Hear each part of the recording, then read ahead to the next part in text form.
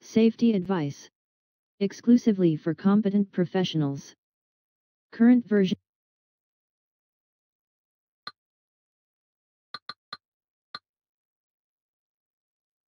Follow installation documentation to identify optimal location for IOEE Cube. Cube orientation, power location, and signal strength are important factors.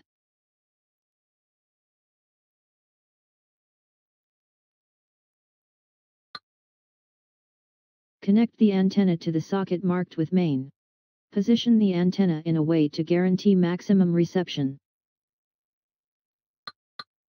Connect the Cube UPS to the Cube using the interconnection cable.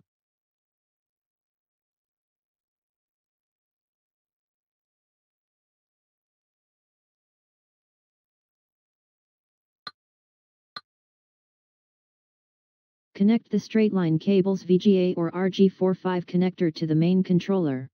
Then connect the straight-line cable's RJ11 connector to the Cube's RS232-0 port.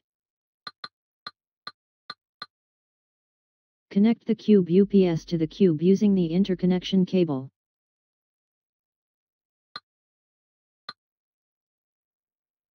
Connect the straight-line cable's VGA or RG45 connector to the main controller. Ensure the SIM card is installed in slot 1.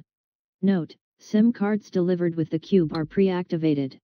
Install process is completed. Hit Commissioning tab to start commissioning process.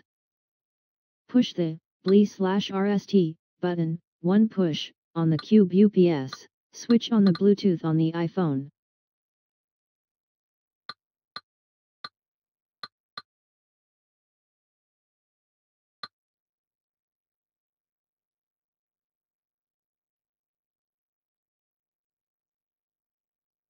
Start the SDB IOEE Setup app on your iPhone.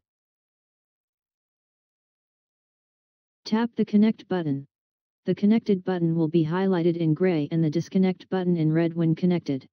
Confirmation of the connection will appear at the once connected. Tap on Cube Info. This will display the Cube serial number, ESN. Confirm this is the same. Swipe your finger from the right to the left of the screen to open the main menu screen.